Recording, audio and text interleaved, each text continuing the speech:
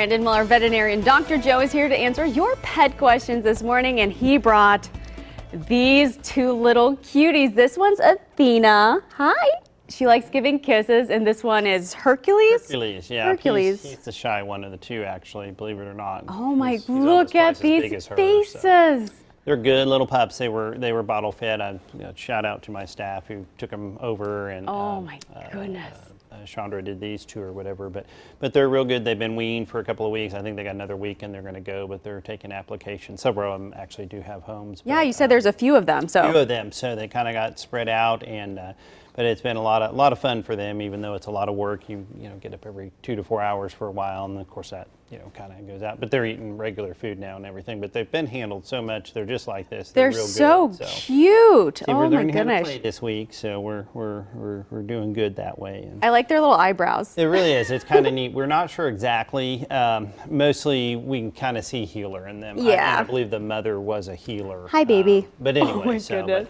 But they are up for adoption. They're through Pet Adoption League. You can contact our clinic, or they put the number on at the end. So. Yeah, we'll show you. Well, our first question is, Richard says, my German Shepherd was diagnosed with hip dysplasia. What can I do to make him comfortable? Yeah, I'm sorry to hear that, but I tell a lot of my clients that hip dysplasia is not a death sentence, okay? There's varying degrees of the disease and varying degrees of the arthritis and the pain that happens. So, but the cornerstone of any of this, whether it's the elbows or the hips or the knees or whatever, is kind of glucosamine. I'll tell people, especially if it's a young dog, you start that early and you keep that up. There's an injectable form called Adequan for some that are more severe, and we've had really good luck. It will progress and it will happen, but really kind of do that. The other deal that some people think are kind of counterintuitive is actually controlled exercise.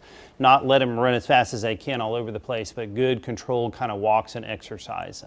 But really you're going to get together with a veterinarian and you're going to kind of figure out, do we need other things, PRP, stem cell, or what we need to do. So. All right, well, Gentry says a couple weeks ago she noticed a raised growth behind her kitty's ear. Should she have it looked at?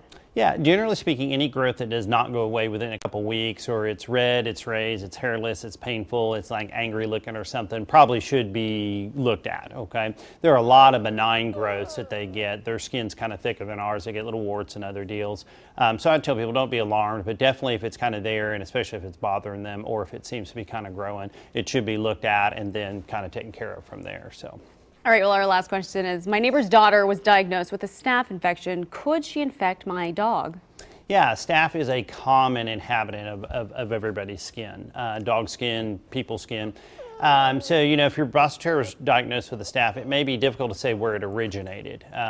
There was one study that found that we were actually giving them more MRSA than they were giving us. So possibly, but they definitely can do a culture of sensitivity, figure out what it is and what antibiotic it responds to and clear up, and if there's any secondary stuff like allergies. So, but good luck with that. So Bostons are cute dogs. They are really cute dogs. So these are cute little dogs. They are cute, yes, they're very cute. Well, if you have a question for Dr. Joe about your pets, you can post it on our Facebook page, KJRH TV.